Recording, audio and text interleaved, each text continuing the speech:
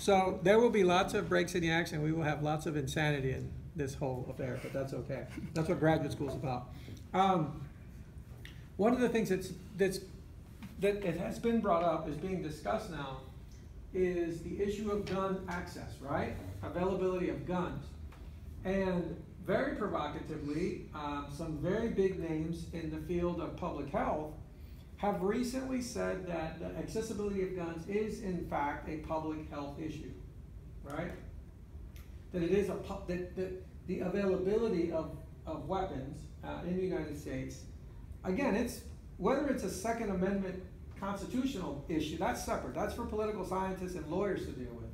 We're here dealing more as sociologists and thinking about public health issues. How would you, anyone, sort of conceptualize availability of guns as a public health issue? Even if you think it's not, that's what we're here to do. I don't want everybody to agree with everybody. How do we conceptualize the availability of guns in the United States as a public health issue? Leading to people dying. Speak loud. Open, unrestricted access to guns is leading to a bunch of people getting killed, arguably. Okay. They can be used tools as, to kill, like Reed said. Okay. No? What would be something that we have already in American society pretty much determined is an available product, a legally available product that is a public health issue? Cigarettes. Cigarettes, right? So cigarettes, we determined a long time ago, is a public health issue, but we continue to make cigarettes available legally in the United States. What is the distinction between guns and cigarettes from a public health standpoint? Is there any distinction? Guns hurt other people, cigarettes won't hurt person you smoke. Well, unless you count secondhand smoke, but. Yeah. So where were you going with it at first? Forget secondhand smoke, because that is that's who knows. It's whatever. So what do you think is the distinction between guns and cigarettes?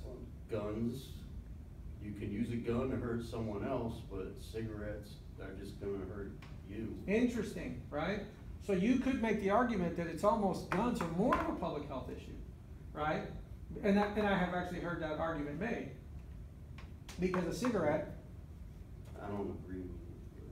No. I'm just throwing it out there. So you don't agree that guns are a public health issue? No. Okay, why? I mean, there's no right or wrong. This is a debate. This is an open debate. Like anything else, they are a tool. That you put it in, a tool in and of itself it's inanimate, right?